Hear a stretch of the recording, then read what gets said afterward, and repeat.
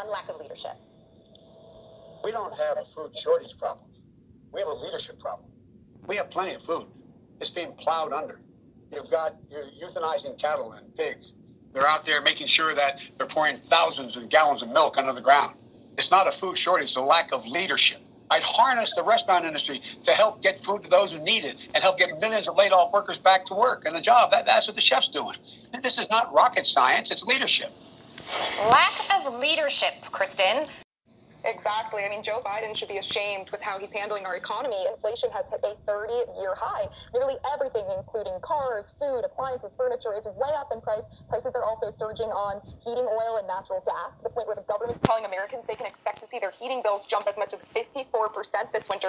And then at the same time, we're dealing with those labor shortages and supply chain issues that you mentioned earlier. So as Christmas comes along, people are going to be seeing more bare shelves. And if people respond to that by panic buying, it will all become worse. And this is all not the result of COVID. This is the result of the federal government taking action using COVID as an excuse. It's the reckless spending, the out-of-control money printing, and policies that incentivize people not to work. And now we have President Biden pushing to spend another $3.5 trillion.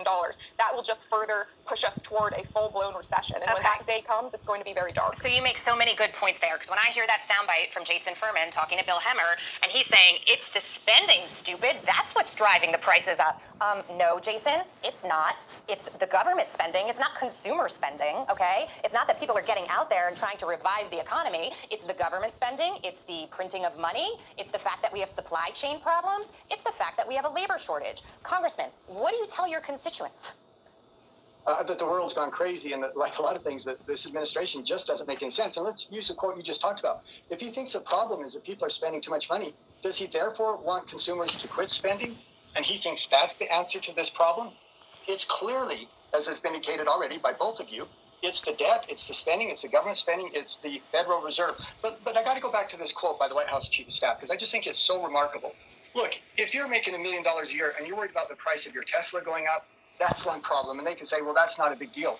But if you're a working family, if you're like my children, young families just starting out, if you're an inner city single mom who's already dealing with chaos around her, the price of milk goes to $6 a gallon, that's a big problem to you. Yeah. Gasoline goes for $4 or $5 a gallon. That's a big deal, and it's a big deal if it's going to cost you, as Kristen said, 54% more to heat your home. And it's just so tone deaf for this administration to pretend that, well, the problem is people are spending too much money, and it's sure going to impact the rich people. Isn't that sad? Oh my gosh, could they have come up with a worse message for this than that? I think tone deaf really is the perfect phrase to describe it. Kristen, we had sound bites last night from people filling up at the gas station, and we are not talking about the millionaire in the Tesla or Jeff Bezos, who isn't going to realize if he paid $60 a tank or $100 a tank or whatever it is. Real people saying, I couldn't fill my tank up today because I didn't have enough money to do it. Right. It's really sad what's happening, and unfortunately, it will probably get worse. We haven't had hyperinflation in this country since the 1970s under Jimmy Carter.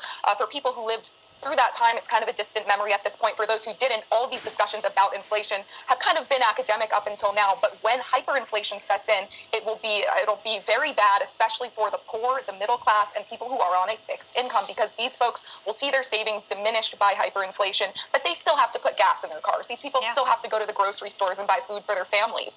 So it's always the poor, the middle class, and those people on fixed incomes that get hurt most by this inflation. Yeah. Economics as well, because we're seeing the cost of goods soar right now, and wages are not going up. So people are feeling the pinch here. I mean, they're moving up a little bit, but not in lockstep with the inflation that we're feeling. And that's when people start to notice it, because the money doesn't stick to their bones.